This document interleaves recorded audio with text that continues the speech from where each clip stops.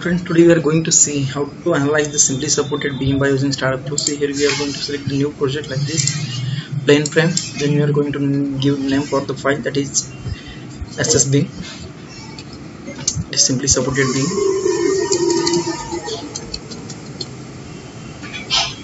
Then we have to select the units, meter and kilonewton, and then we have to add the beams here. So we are going to see that grid like this first, and we can change the dimension, the dimension of this grid also. See here,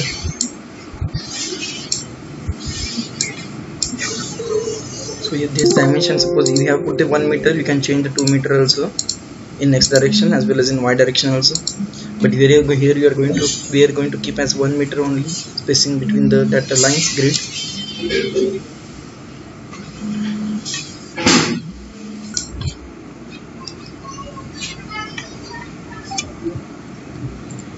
Okay, then we are going to give the first, we have to select the plane also first. So for the plane we have to go in the command that given edit in this. So first we are going to get the first dimension, that is x y z directions. So 0 point we are going to define, and we are going to select the frame, that's xz frame. And after this we are going to give the second point. With the copy paste also we can paste that point, or we can use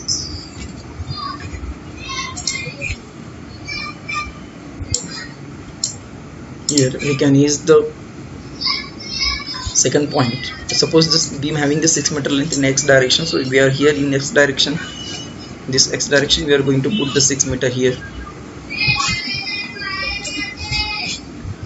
After this we are going to see the view front. We are going to close that grid, which the grid is going to disappear, and we are going to select that tag, that add beam, and then we are going to draw the beam also with the add beam command.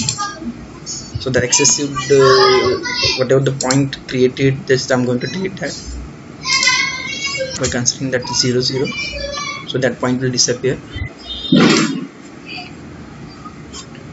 So here we are going to add the beams. After adding the beam, just we are going to take in the front direction, and we are going to give the properties of the beam. So first, we are going to see the dimension. So dimension is a 6 meter. Here we can see the dimension of the beam by using this tag, and then we are going to give the properties for the beam. So in property tag we have to go property page, and we have to select define section. So we are going to take the rectangle section which having the depth 0.848 meter and 0.23 meter. Just we are going to material, we are going to select as a concrete, and here we use cursor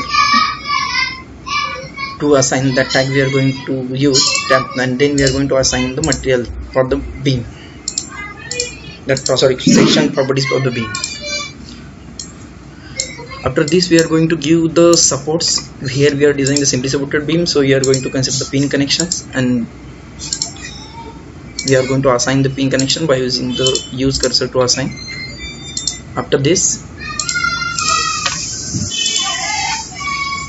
we are going to give the loads.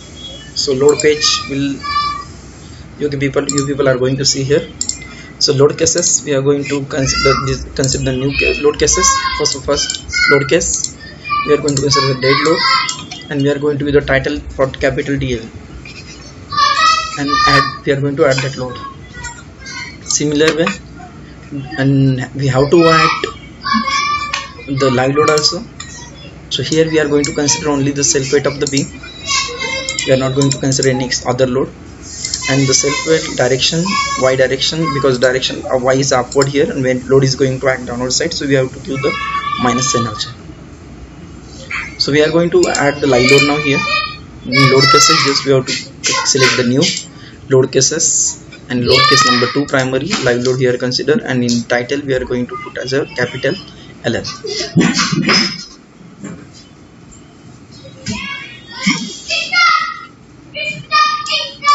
So here capital L,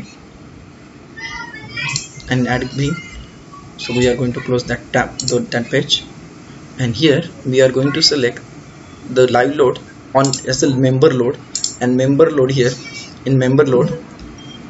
So here is member load, and where you are going to put the value of live load.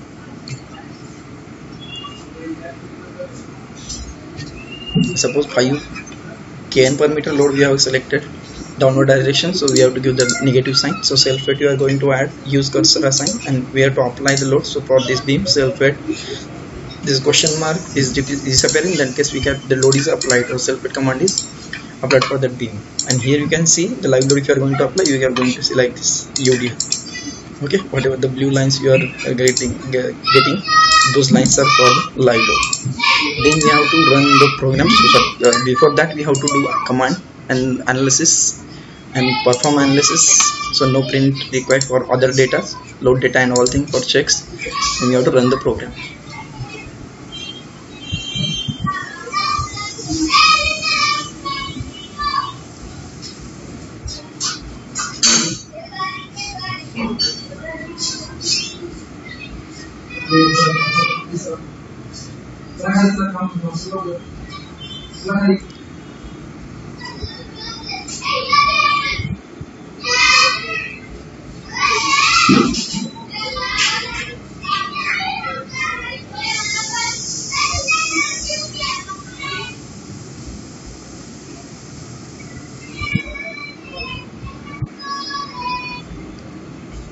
So we have to save the program.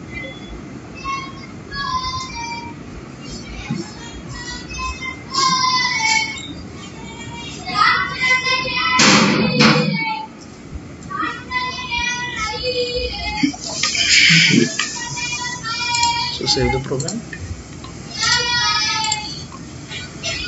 and then we have to analyze this file. You can add the load combinations also. So if you are going to consider load combination, here load combinations, define combinations, we have to give the default factor for load combination. So if you are going to select the load factor is 1.5, so here's the third combination load test generated, which having the 1.5 dead load and 1.5 live load. You can see the input file anytime by putting that tag there. If there are any errors or warning, you can see that error and warning like this. But if there is an error, you have to worry about that. If there are any warnings, just see that warning, you can remove, or you can keep like that also. So after this we can see the bending moments diagram for dead load, for live load and combinations also. So in result you can see the view values, and view values you can get the maximum value for beam. So here the value is going to appear, and bending moment shape also. Simply supported beam, so movement will be that sagging moment. For dead load you can see that value 11.705.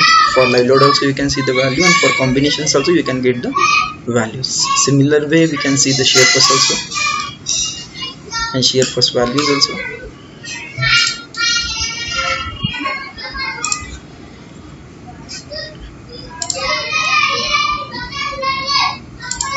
So if you are going to on the shear force diagram, FY there,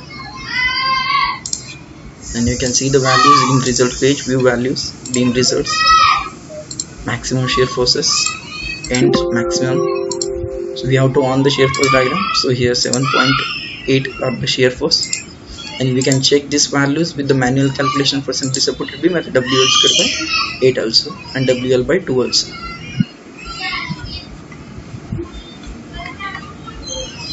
Okay, this way we can analyze the beam for the bending moment and the shear force by using this. For combination also we can get the maximum value.